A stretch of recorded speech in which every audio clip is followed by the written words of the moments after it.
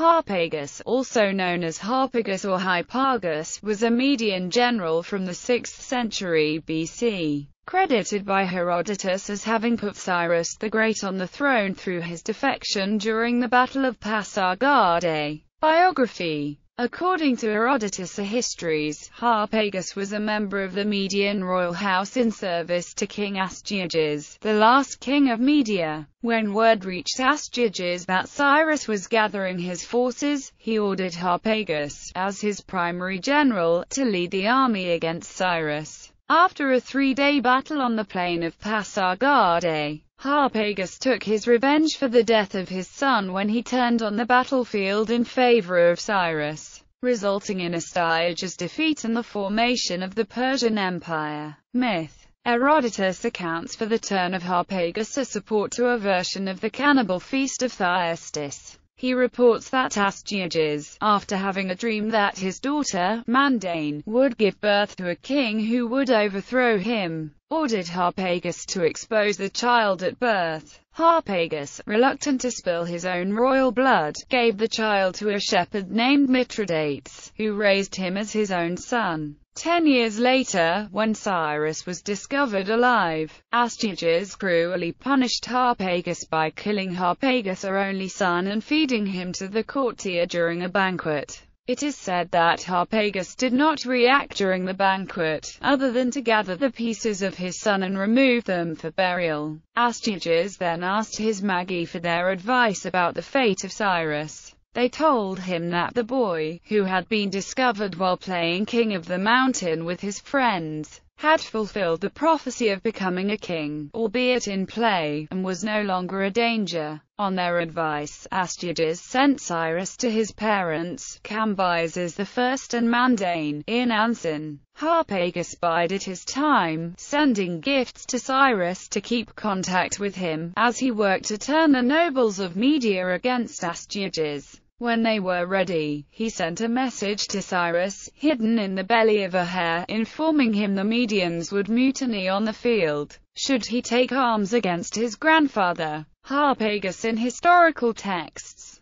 Herodotus, The Histories. Astyages, as soon as Cyrus was born, sent for Harpagus, a man of his own house and the most faithful of the Medes. When Cyrus beheld the Lydians arranging themselves in order of battle on this plain, fearful of the strength of their cavalry, he adopted a device which Harpagus, one of the Medes, suggested to him. He collected together all the camels that had come in the train of his army to carry the provisions and the baggage, and taking off their loads, he mounted riders upon them accoutred as horsemen. These he commanded to advance in front of his other troops against the Lydian horse. Astyages, meanwhile, took the son of Harpagus, and slew him, after which he cut him in pieces, and roasted some portions before the fire, and boiled others. When Cyrus grew to manhood, and became known as the bravest and most popular of all his compeers, Harpagus, who was bent on revenging himself upon Astyages,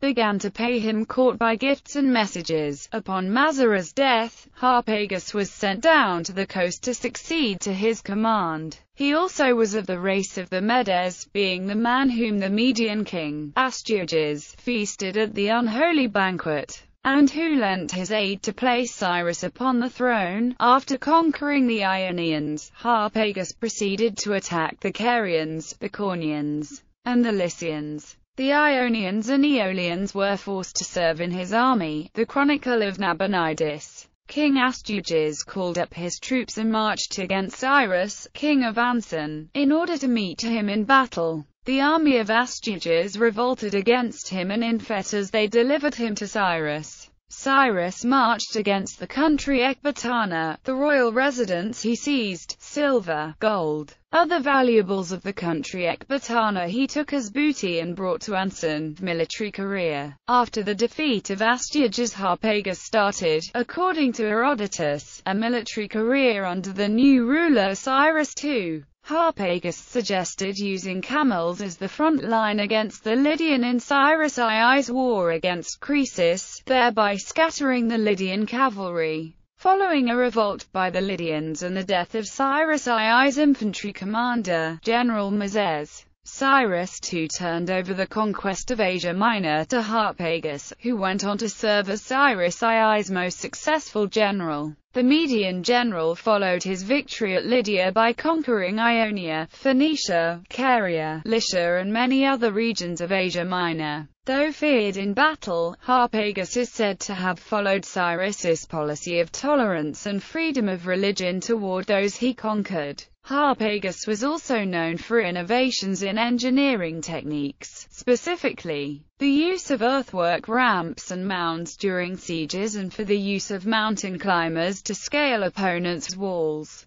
Despite Harpagus' reputation for mercy, the residents of Xanthos in Lycia committed suicide rather than surrender to him, saying that they had never been conquered. The Phoenicians also did not wait for Harpagus' victory, stealing away on ships, abandoning their homeland for their colony of Carthage. Later life. After the completion of his conquests, Harpagus was appointed satrap of Asia Minor. His descendants are claimed as the royal family of Lycia in what is now southwest Turkey.